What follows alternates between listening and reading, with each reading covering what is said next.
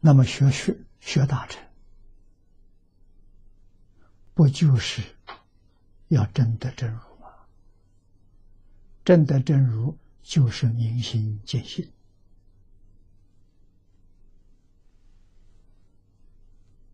真如就是自性，就是诸法实相。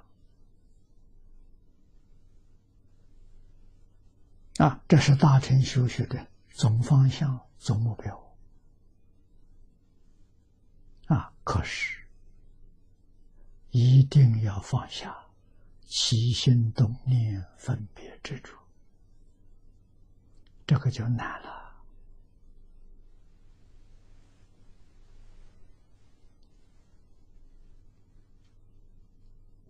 从哪里开始？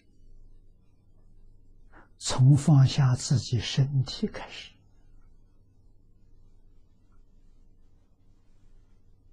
放下身体，放下自私自利，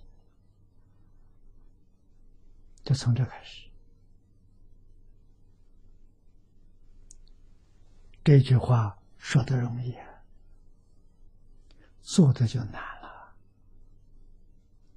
几个人能做到？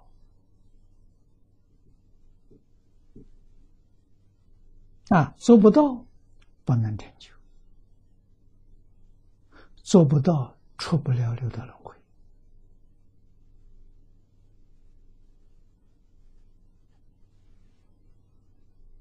这样我们才真正明白，我们除了净土带业往生这个方法之外，84000法门都要断烦恼，都要证真如。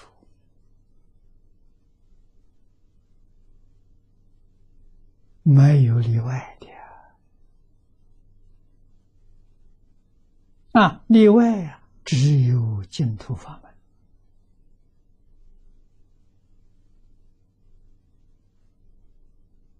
可以不用断烦恼，不用消业障，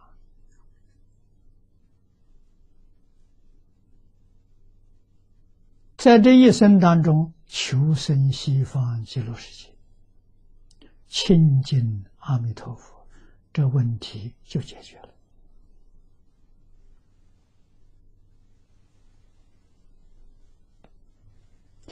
不断烦恼能成就，没人相信。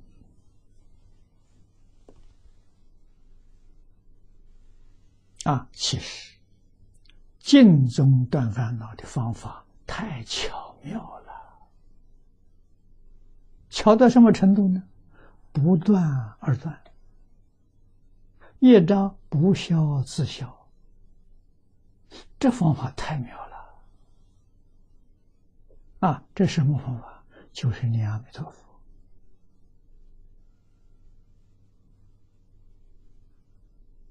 阿弥陀佛是万德洪名，名号功德不可思议，世出世间一切法的功德，阿弥陀佛第一。这一句阿弥陀佛可以包括什么功德？包括十方三世一切诸佛如来，从初发心到成无上道，所有功德都在这个名号里头。你说这还得了吗？所以念这句名号，烦恼不断，自己没有了，业障不消业障自然也消掉了。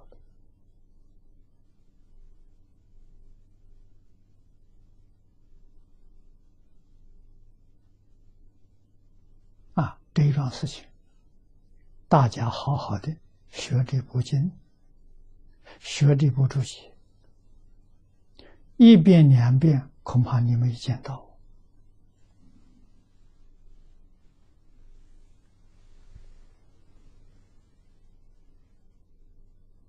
我学这个经根注，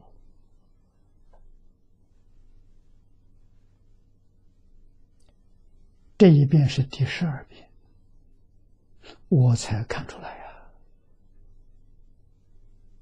我才能说得出这么一句话了。一句名号里头含十方三世一切诸佛，从初发心到成无上道，所有功德都在里头。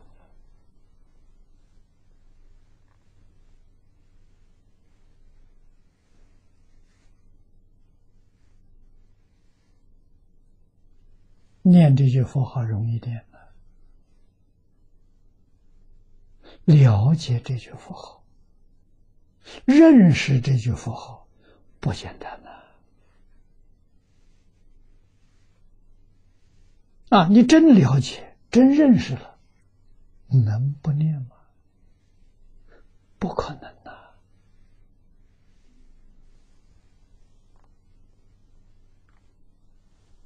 知道念这句佛号是世出世间头等大事念这句佛才真正的是人生最高的享受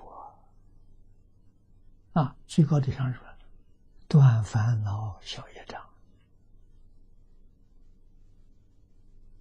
成就无上菩提，成就无上功德，不就是这个吗？就在这一句佛号之中可惜的是没有人知道